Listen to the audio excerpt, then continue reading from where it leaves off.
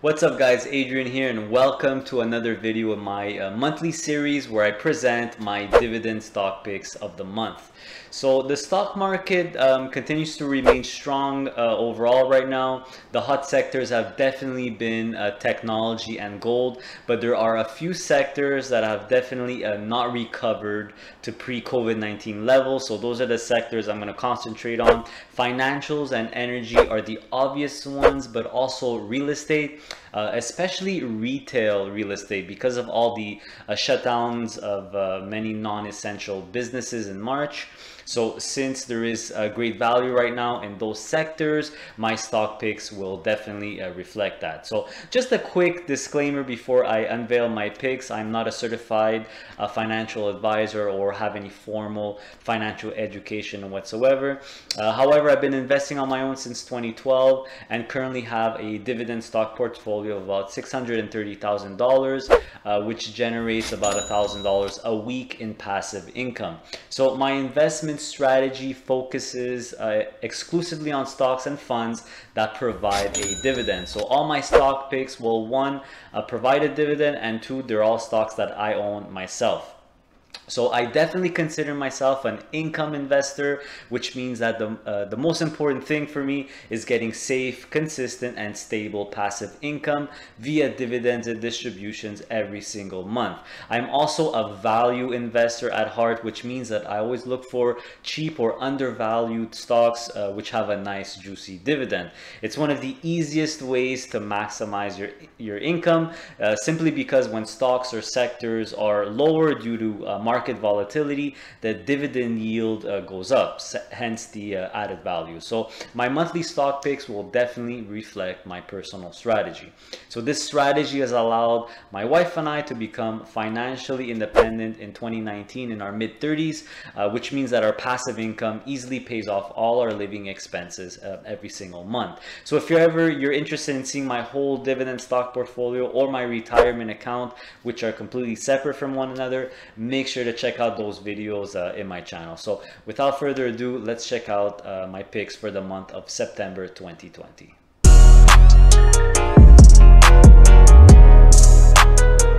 Alright, so pick number one is the Energy Leaders Plus Income ETF from Harvest. The stock symbol is HPF, so a great way to maximize or capitalize on the value that the energy sector has right now. So this ETF gives its dividend monthly. It's the dividend is 36 cents a share, and if we look at the 1-year high price of $4.24, so it used to give a really nice dividend yield of 8.49%, but because of the oil price decline, this ETF did take a hit, so it's a great time to buy it. As you could see from the actual price right now of $2.24, you're getting an enormous dividend yield of over 16%. So really phenomenal. So in this ETF, you have 20 really big cap blue chip global energy companies. So it doesn't have any of those smaller producers which are riskier. And of course, this ETF uses a covered call strategy. That's what really boosts the dividend yield. So if you don't know what a covered call strategy is, I suggest you check out my other video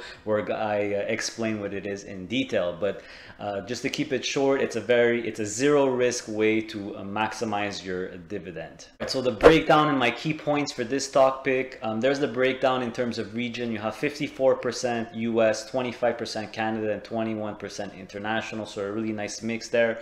For my key points, so obviously the energy sector right now is heavily undervalued due to low oil prices because of COVID-19. Oil prices are starting to recover due to gradual increase of travel and oil demand. So we see that right now. Also, this ETF, because it uses a covered call strategy, it has good performance during market volatility because of those covered calls. So if you didn't know, the option income that you get from covered calls is higher when there's a lot of volatility. Also, you have global exposure, like I mentioned, only 25% in Canada, which is good because the Canadian oil companies tend to be a bit more risky. And this ETF only holds the biggest oil producers. It doesn't have any of the smaller producers. It has a phenomenal dividend yield of 16% plus. It's really crazy. And if we just check out some of the holdings real quick, you'll recognize, I'm sure, a lot of them. So in terms of Canada, you have TC Energy and Enbridge, as well as Pembina Pipeline. Those are the three biggest pipeline companies in Canada. You also have the two biggest producers. You have Suncor and Canadian Natural Resources Limited. Now, in terms of international, you have Total, which is the biggest one in France. You have BP, which is the biggest one in England. In the UK, you also have Shell, which is the big guy in the Netherlands, and the rest are pretty much all US clients. So really good diversification here. If we look here at the bottom, you could see the dividend yield 16% right now. The average market capitalization is $70 billion. So that's the average worth of each company in the fund. So only the big guys here.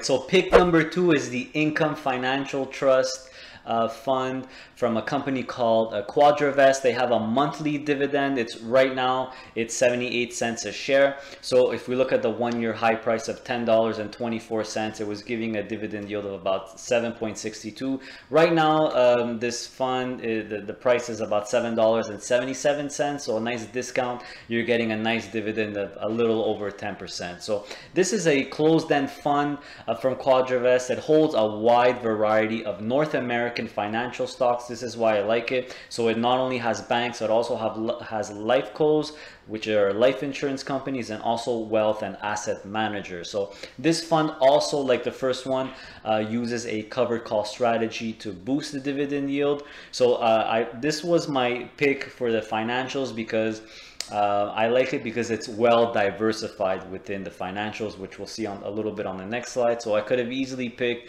an ETF that has the Canadian banks or an ETF that has the US banks, but I decided that this is better because it gives you a lot more diverse exposure to financials in North America.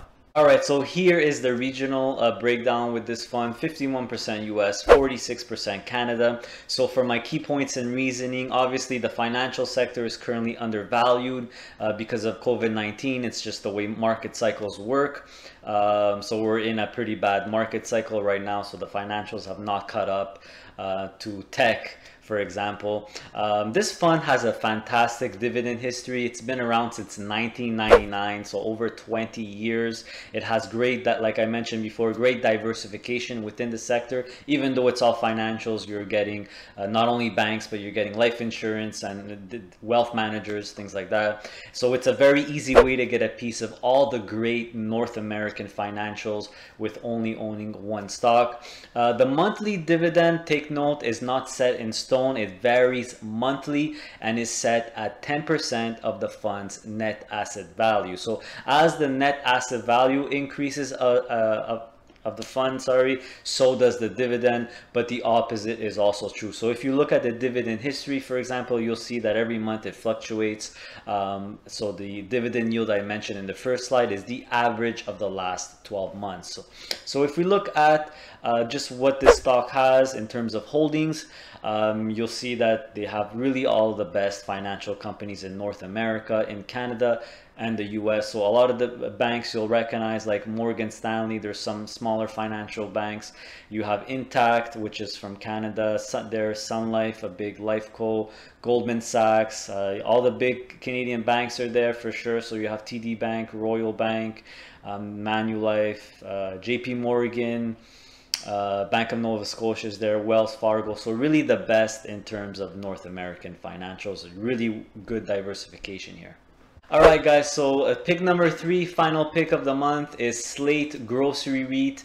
The stock symbol is SGR.UN. So this is a TSX listed REIT. It's smaller, lesser known REIT on the TSX. It has a monthly dividend payout. The dividend is 86.4 cents a share, but that's US. They give their dividend in US dollars. The 1-year high price was $13.60, giving you a dividend yield of 8.32%.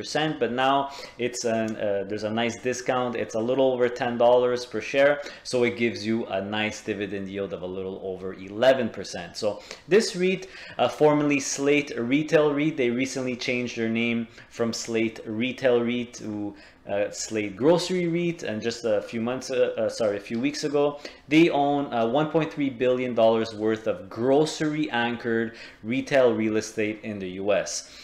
So the REIT is managed by Slate Asset Management. They also manage another REIT that deals with office buildings called Slate Office REIT, SOT.UN. All right, so my key points and takeaway for this pick is simply because real estate, especially retail real estate, is very undervalued right now because of COVID-19, because many non-essential retail businesses were forced to shut down temporarily. Most of them are opened up now. So this REIT, I really like their strategy. They have an ingenious strategy to focus only on grocery anchored centers. So they only have retail properties that deal with grocery stores, and this is good because they didn't have to shut down. They're considered essential businesses, so they've been barely impacted because of COVID. They had no dividend reductions. They also, this REIT in particular, has a good history of increasing dividends throughout the years. Right now, for us Canadians, with the exchange, it's over 11%, so a really good deal. It's also an easy way for us Canadians to invest in US real estate. So I really like this company. I like the whole strategy behind it. Very rare. It's the first REIT that I've seen that focuses on this particular strategy, to focus on grocery centers. So I like it. Really smart. All right, so those are my picks for the month of September. I hope you enjoyed them and decide to invest so you too could enjoy some easy passive income. Please make sure to hit that like button and let me know in the comments below if you agree or disagree with any of my picks, or if you have any picks you want to share. I'd be more than happy to check them out and provide my opinion. Also, please give us a follow on Instagram for bi-weekly posts on personal finance, investing for income, and of course stock picks. And finally, make sure you're subscribed to the channel not to miss out on next month's picks, as well as my other content. My mission is definitely to help you make passive income. So with that, take care guys, and see you next time.